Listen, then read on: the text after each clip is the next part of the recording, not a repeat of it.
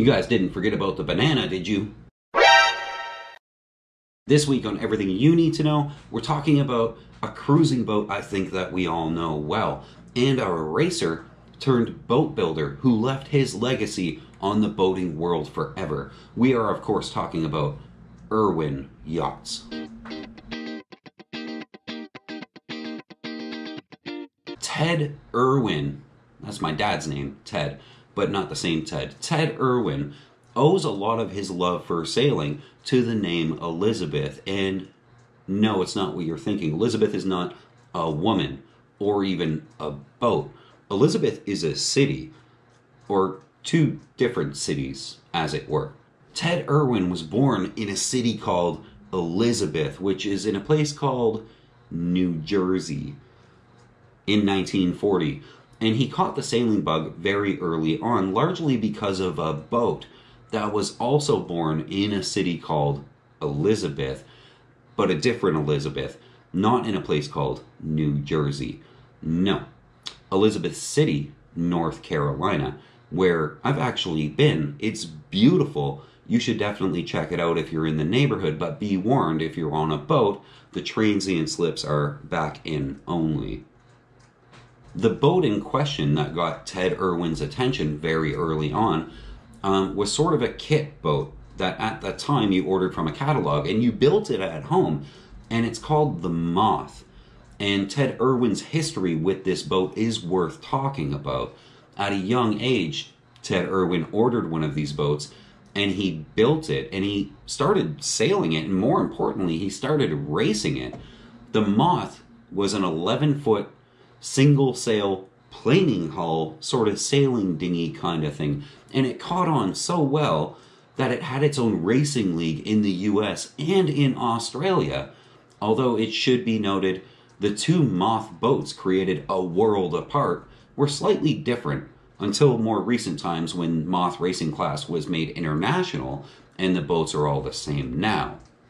Ted Irwin went on to race his Moth and actually won North American class Moth racing, and then won the World Championship for the Moth class. Ted went on after that to serve in the US Coast Guard, which is very admirable, and eventually landed a job as a draftsman and a boat builder for Charlie Morgan at none other than Morgan Yachts.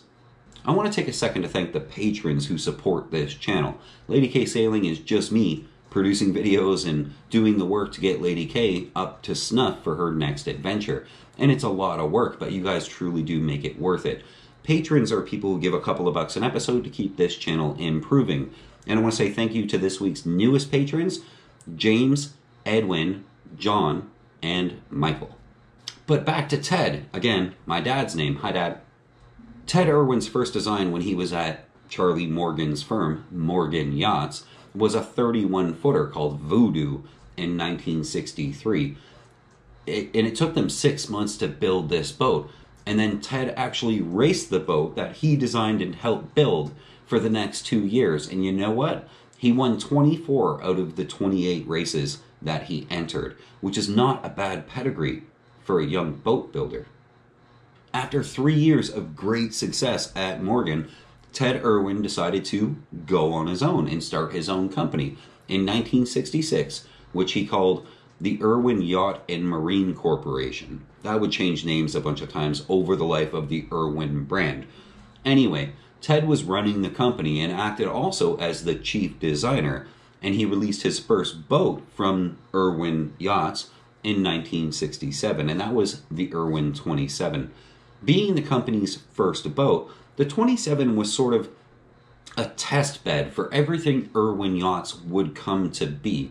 For a 27-footer, it was heavy. It was almost 7,000 pounds, and it was fitted with an Atomic 4 inboard, which is sort of a big motor for a 27-foot boat. You can get away with an outboard on a 27-footer. And of particular note also was the keel design. It was a shoal draft of less than 3 feet, but it had a centerboard that came out to make that 3 feet just a little bit bigger. And by just a little bit bigger, I mean it was almost 8 feet with the board down. As a brand new company with only one boat released, Ted Irwin, again, hi Dad, was relentless in keeping the cost down. The factory was in Florida. It was a small, just over 12,000 square foot facility, and he produced every single thing he could in-house. And I don't just mean the boats, I mean the tooling, the molds, the masts. Even the marketing brochures they used to try and sell the boats were printed in their facility, in-house. Keep the cost down. So even though Ted Irwin at his core was a yacht racer, most of the boats the company produced were actually cruising boats. And of those, sort of blue water cruising boats, the most typical and recognizable Irwin that we should probably talk about in this whole thing is the Irwin 41. The 41 is a center cockpit released in 1982, weighing some 25,000 pounds, which is the sweet spot for Caribbean cruising boats. Not only does the weight and the 4.5-foot draft make it an ideal cruiser, but it also has a skeg-hung rudder, which is sort of rare at the time, and it came factory with the option for dinghy davits. In 1982, dinghy davits. This cruiser, the 41, wasn't screwing around with tankage either. Had a 62 horsepower Perkins diesel that was supplied by a 150-gallon diesel tank, and the freshwater, 160 gallons. She sleeps 7 with her aft cabin design, and came with 2 heads, both of which have showers. Basically, this boat sounds like every single little thing on my own personal cruising boat checklist, to be honest. He really nailed it with the 41, and to do that in 1982, and there are still tons of the Irwin 41 literally floating around the east coast of the US and the Caribbean. In the 1980s, Ted Irwin got back to his roots, and he banged out a bunch of racing sailboats. Oddly enough, though, they were all called Razzle Dazzle. I'm not sure what that was about. It sounds very Miami Vice powerboat kind of thing, Razzle Dazzle. But on one of his Razzle Dazzles, he won the Southern Ocean Racing Conference, which is a pretty big deal. And that was the 1982 Razzle Dazzle. And subsequently, he sold that boat, and he sold a lot of his race-winning boats, and got ridiculously high prices for each one of them. The really cool thing about the racing boats that he sold for ridiculously high prices, because they won big title races and big medals and things like that, was he took that money and sunk it back into Irwin Yachts. And that made the boats cheaper for people like you and me to buy an actual cruising boat. Ted Irwin did great things for the sailing world, and particularly the cruising sailors, by innovating and giving us really exactly what we wanted in a boat. But he also helped out fellow boat builders. In 1974, for example, he traded molds for the Irwin 32, that was his, for a small amount of company shares to Endeavor Yachts, which you probably know at this point. Endeavor was just starting up at the time, and they were struggling to get up and running. So Ted Irwin stepped in, gave them a mold for a successful boat for a small amount of shares in their company, and now Endeavor is a big deal. Ted Irwin did that. Irwin Yachts also has the record for the most cruising boats built out of anyone else in the entire world in the class of over 50 feet, with the Irwin models 52, 54, 65, and 68. Sadly, however, Irwin suffered the same as every other boat manufacturer suffered through the 1980s, and eventually closed their doors in 1992. Even sadder, however, Ted Irwin, though he certainly left his legacy on sailing, racing, and especially cruising throughout the entire world throughout his career, he passed away in Little Rock, Arkansas in 2015 at the age of 74. Ted Irwin, in his day, had a different way of doing things. As we mentioned earlier, he did everything he could in-house, from boats to masts and marketing material, but he also bought everything he could in bulk. He would buy Dacron for sails, buy the boxcar from trains. He would load glass, huge loads of fiberglass, way more than he needed, and he would stockpile so that he could save wherever he could. He also didn't carry any debt. The company didn't carry any debt, sort of as a practice.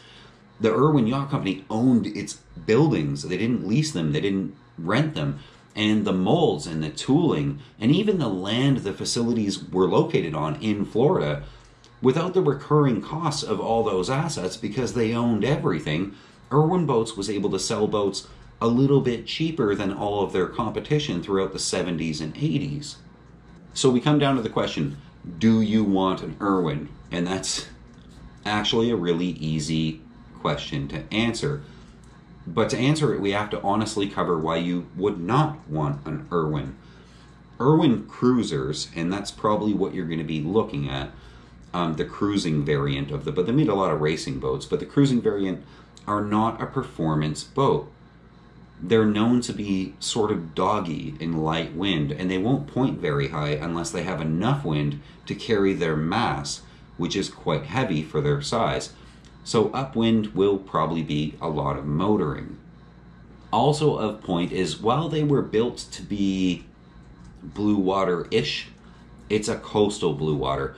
They were never meant to cross an ocean or go world cruising. The point of Irwin cruisers is really to island hop and bomb around the coast in reasonably high level of comfort, as long as the weather permits it.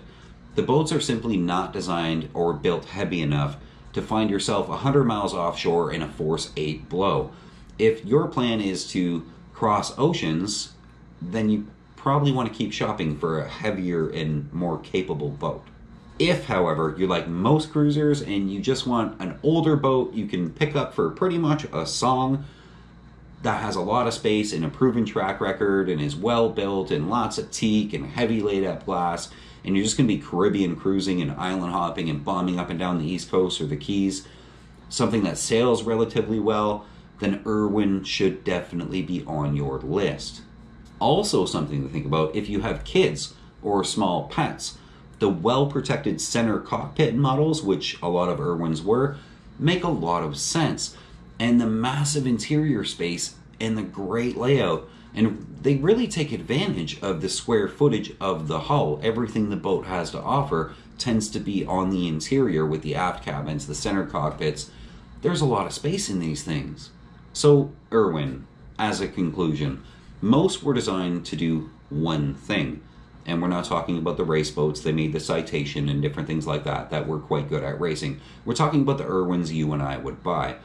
They were designed to do one thing. They were designed to island hop through the Caribbean in comfort and space and safety. So if that's your plan, you should definitely look at them if you can find an owner willing to part with their Irwin, because they love them.